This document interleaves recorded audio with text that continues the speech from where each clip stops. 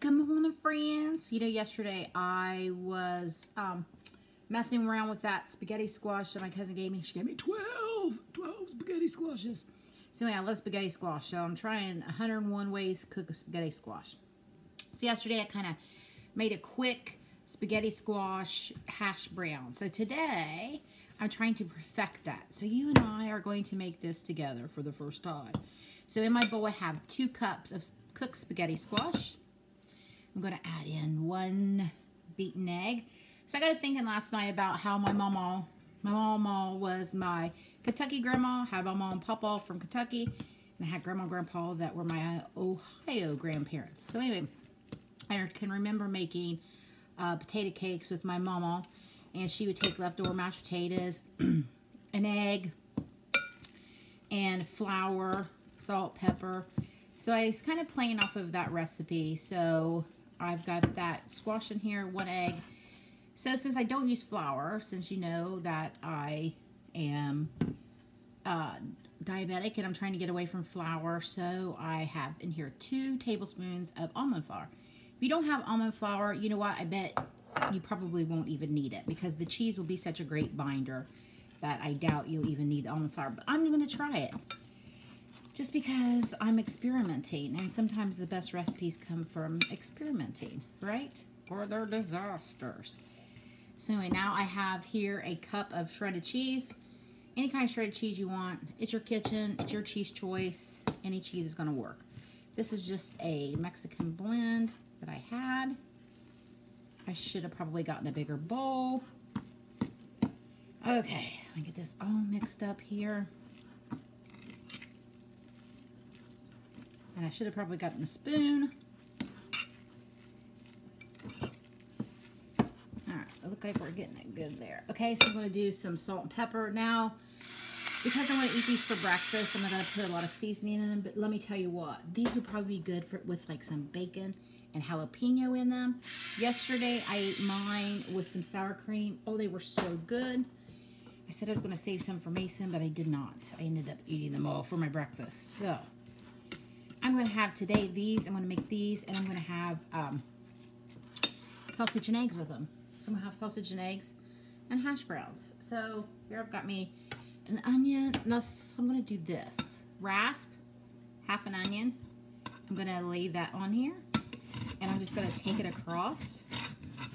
This is going to give me that onion flavor, but without big bites of onion.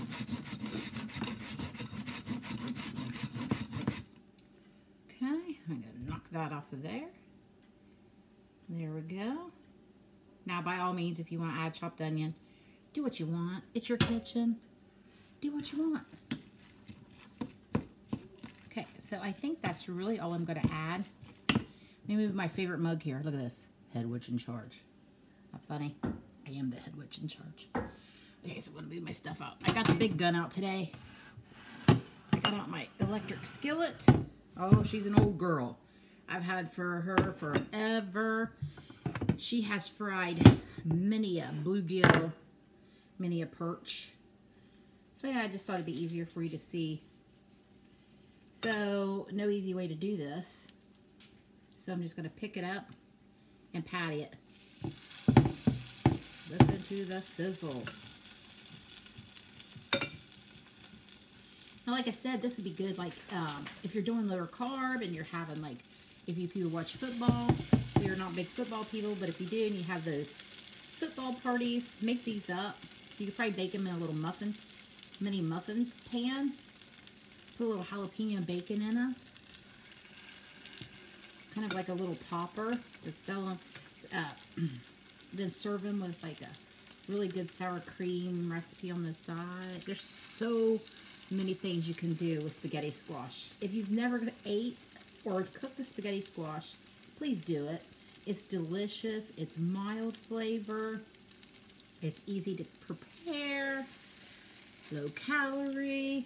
Delicious. I may not like it as much once I go through all 12 of these spaghetti squash. I did put some up in the freezer. My favorite way to eat spaghetti squash is just the old-fashioned way with spaghetti sauce. It's just absolutely delicious. I love it more than spaghetti noodles. I've never been a pasta fan, which worked out great when I became a diabetic. But I absolutely love it with this. Let me set this bowl aside, my sink.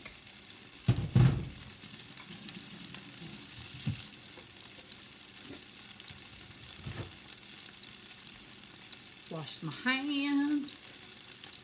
As you can see, we've got those buttes going. I'm going to let those go a few minutes, and let me tell you what's been going on here while these brown. Mason came home for the weekend. He had to get a physical because his college fall baseball starts next month. So he went back home yesterday. Madison, her classes start today. This will be her last year of her grad school.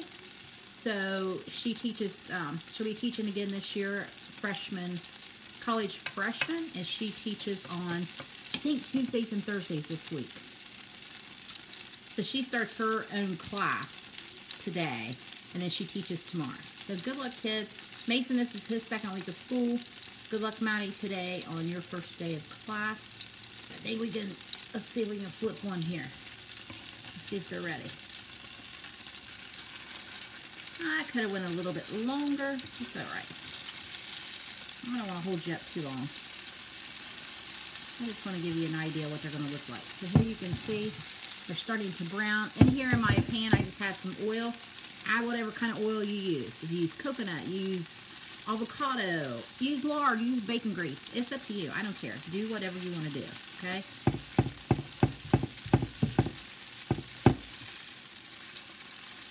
Oh, that one looks pretty. Look at that one.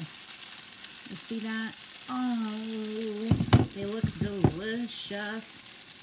So, that looks like a great recipe. I'm going to let it get a little browner. My spurtle. I can't live without my spurtle. So once again, we had 2 cups of cooked spaghetti squash. Added 1 cup of cheese of your choice. I did 1 beaten egg, salt, pepper, a little bit of rasp of some onion, and 2 tablespoons of almond flour. Now, like I said, if you don't have almond flour, it's not a big deal. Just do cheese. It'll be just fine.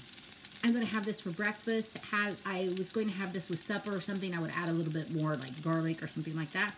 But since I'm having it for breakfast, I just kept it simple. I'm going to have this with sausage and eggs. This is a low-carb alternative to hash browns. So there you go. That's it. That quick.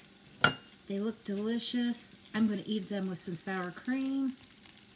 Yummy, yummy, yummy. All right, guys. Let me know if you try these. As you know, I'm going to do a YouTube channel. So if you want to go over to my YouTube channel and check it out, I'd appreciate it. Like it, share it, whatever you do. I don't know. I don't know how all that works.